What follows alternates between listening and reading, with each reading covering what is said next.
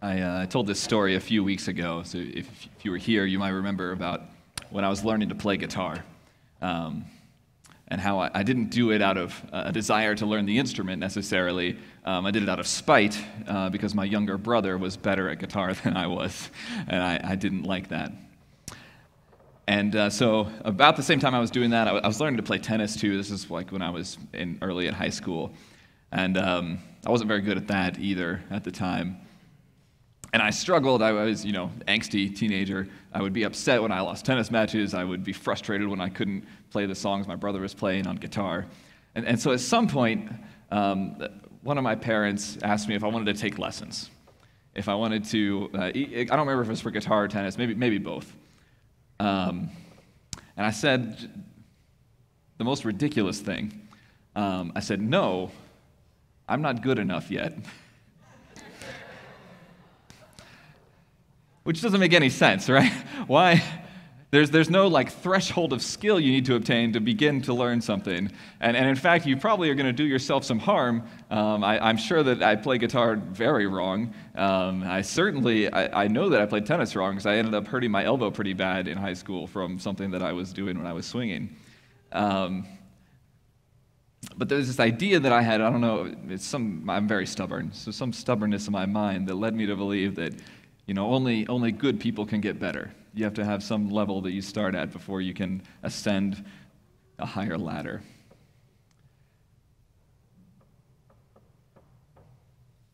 But I practiced a lot. I practiced most days guitar and tennis and other things in my life. And I'll pose the same question to you. I ask the children, do you have something every day that you do? Do you exercise? Do you play a game? Do you study something? If you're a student, you probably study most days. In my office, we play Wordle. We have a Wordle competition going in our chat, and since none of them will be here to hear this, none of them watch online, I am winning right now. But I do the mini crossword puzzle in the New York Times on their website every day, too. It's got a little timer you can compete against yourself and see how fast you can do it every day, and that's fun to get better at and to keep the mind sharp as well. So we do these things, right? We have these habits, these rituals to improve ourselves, to make ourselves better people, to stay healthy, to live longer, all these kinds of things. And that's what we're going to get at today. This is a text on self-improvement, on striving to be more. And so, speaking of music, there's a story I read as I was preparing for this from this book called Nothing But the Best: The Struggle for Perfection at the Juilliard School. Juilliard, one of the most illustrious music schools. And it's written by Judith Kogan. She tells it like this. It's about singers at Juilliard. Singers look and act differently from instrumentalists because some say they are vulnerable in a way that instrumentalists are not. The singer is their instrument. The singer is judged not only on what they do with their instrument, but on the quality of the instrument itself. The voice faculty that rejects a candidate seems to say that there is some kind of structural defect. Singers are more touchy, more flamboyant, more exuberant than instrumentalists because in a way there is more at stake for them. When you are inseparable from your instrument, all of your behaviors and actions reflect upon the quality of your instrument. And whether you're a musician or not, each one of us is an instrument that God has created, an instrument of peace, love, hope, justice. And we are called into service to play in God's orchestra. So should it not be our responsibility then to take the best care we can of our instrument, use it to its fullest potential? What good is a Stradivarius in the hands of someone who never practices? And likewise, wouldn't Jimi Hendrix shred on a thrift store guitar? It is the quality of the instrument that matters, and if we are the instruments, we must take care of ourselves and strive to live to our fullest potential. Paul starts off the passage today in Philippians with what sounds like a lot of bragging, and I really love the way that John read it. He really got that tone across. If anyone has reason to be confident in the flesh, I have more. Paul says he has the finest pedigree. He has upheld the laws flawlessly. He was a Pharisee, after all, a model religious man in the eyes of Jewish law. And yet, the reason he says all this is not to brag, but to show what he has given up, what he has left behind. And yet, all of these things I count as loss in comparison to knowing Christ. Now it's interesting, the NRSV, there's some different language that gets used here in the second part of the passage, depending on what translation you read. And the NRSV does not use the word perfection, where some older translations or some different translations do. Paul says that he is striving for perfection. He has not yet obtained it, but he is working to become more perfect. And I think the reason the NRSV has chosen to sort of omit that kind of translation is because we all have this understanding that perfection is a problematic concept. We are messy as humans. We forget things, we make mistakes. I work with some perfectionists. I know some type A people who are perfectionists. And those are some of the most stressed out people in my life. Those people who cannot let go of little mistakes that get made when a date is wrong, when there is a typo in the email. You end up being high-strung and you end up stressing over things that, with a little bit of grace, would be okay. One commentator left this note on perfectionism. At its root, perfectionism isn't really about a deep love of being meticulous. It is about fear. Fear of making a mistake, fear of disappointing others, fear of failure. So I think we all know, we can all agree, there's no such thing as being perfect. The great American poet Hannah Montana wrote a song on this, I believe. Nobody's perfect. But then I come across this. John Wesley wrote this collection of works entitled A Plain Account of Christian Perfection. And John Wesley makes the argument that there is a way to become a perfect person. It is obtainable. There is some definition of perfection out there that we can live into. So how do we reconcile these things? These things that we know we cannot be perfect, but Paul calls us to work towards perfection, and John Wesley says there is a way there. There's a path forward. So the first thing we need to look at is the language. And I think the reason the NRSV is not going to use the word perfection is because of the way, the connotation, the denotation that we use of perfection, right? We often use the Latin translation of the word that means flawless. It means perfect without error. Remember, this text was written in Greek. So Paul's using the Greek root of perfection, which does not mean flawless so much as it means maturity, coming into the fullness of our potential, living into the wholeness of God, becoming what you were made to be. And so at the end of this collection of works, and I invite you to read this, again, the plain account of Christian perfection. It's not that long, and you can find it online. It was in the 1700s. It's open source now, right? So at the end of it, John Wesley sort of starts summarizing his ideas, and it's interviews, it's letters, it's hymns. And this is what he says his definition of perfection is at the end. He says, by perfection, I mean the humble, gentle, patient love of God and our neighbor, ruling our tempers, our words, our actions. But I do not include an impossibility of falling from it either in part or in whole. And I do not contend for the term sinless, though I do not object against it. We are called to be perfect in our humility, perfect in our love, the humble, gentle, patient love of God. But the possibility of failing is there. You can be perfect and still be fallible.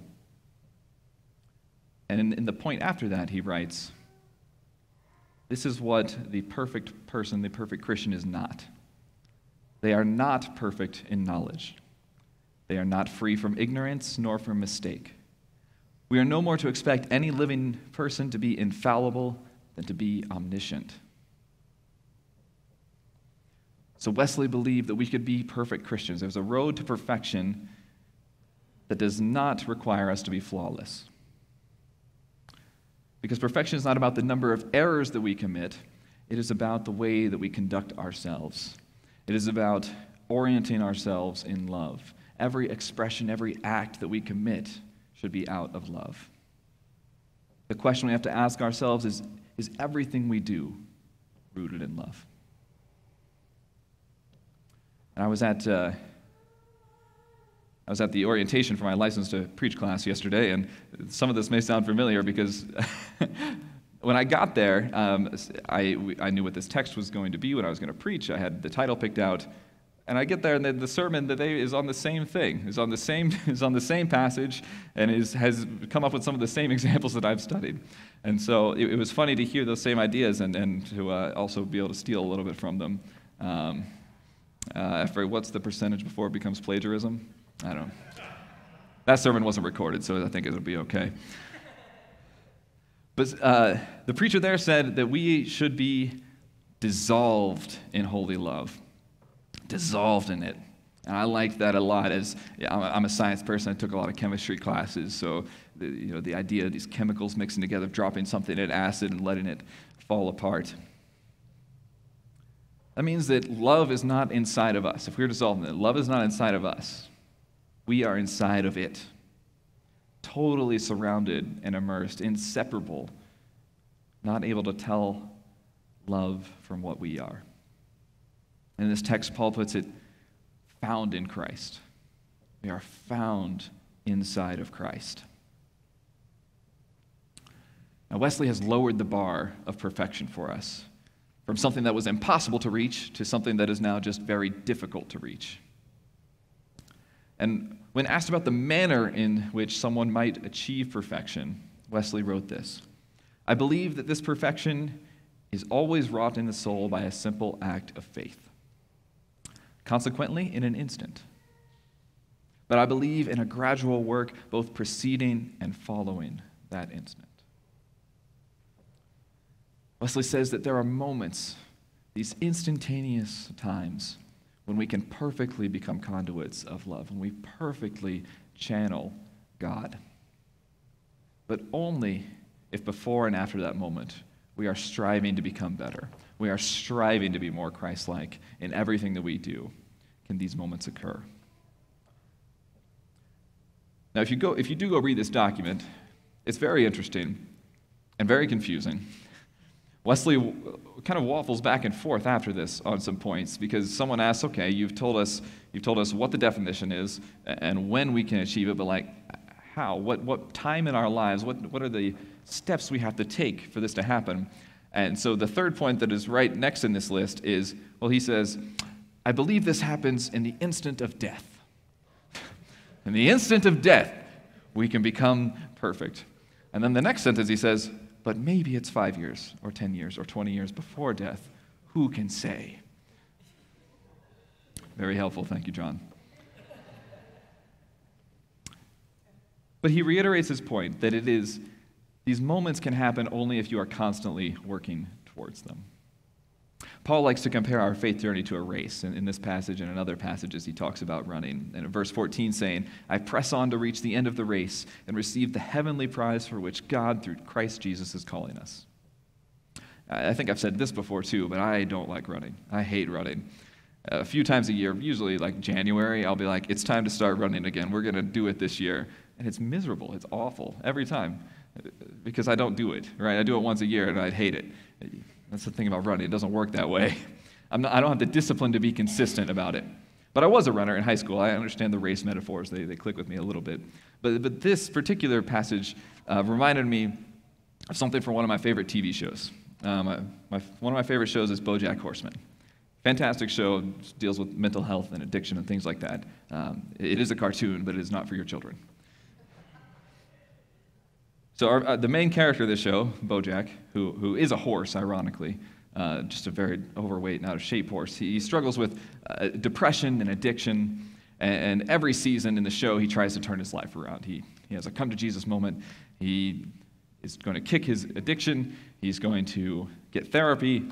He's going to start running and get himself healthy again so he can get back to his acting career. Yeah, the whole premise of the show is that he had a sitcom that was very funny in the 90s, and now he doesn't. Anyway, so he decides he's going to start running. He makes it 100 meters out of his house, and he passes out. He just falls on the ground and collapses. And he says, "Oh, why would anyone do this?"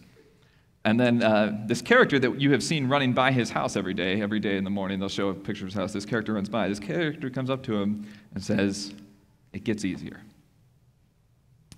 Every day it gets a little easier, but you have to do it every day." So according to Wesley, there are these moments that we can achieve perfection, instants when we can perfectly emulate this love from God, but only if we're willing to put in the work before and after those moments, only if we're willing to practice, only if we're willing to accept that we will stumble and fall and trust that grace will be there to dust us off. And it's hard now, but it gets easier, but only if you do it every day. Now, if you accept these premises, if you accept that perfection is an obtainable thing that we can reach or at least strive for and maybe channel in moments of God's grace, I think there are some precautions we have to take. There are some dangers that loom with accepting that perfection is a tangible thing that we can grasp. And I've got 3 of them I want us to think about. The first one is thinking that because we can obtain perfection, we have to be careful not to think that we have obtained it. Right? Wesley did not mince words, and neither did Paul. They were both very clear. This is a lofty goal. This is something we must always be working towards. And Paul admits he is not there yet. And we talked last week a little bit about the branding problem that Christianity has. And part of the branding problem is the people who think that they are already there. They think that they are always there. They think that they are so far ahead of us, ahead of others, that they can boast about it. We are susceptible as Christians to letting our faith become a source of self-confidence and self-righteousness. If we're using this race metaphor, if we're all running the race, there's not a winner. The winner is anyone who crosses the finish line, right? We are not in a competition as Christians running the race of faith. We are working cooperatively. It is our responsibility to bring up the people who are falling behind, not compete against them or boast about how fast we are. One commentator I was reading gave us this other reminder that says, faith is a central part of the Christian life by which we receive God's grace. And it is important that we remember it is not the means by which we earn God's grace. Faith is only and always a receptacle of grace.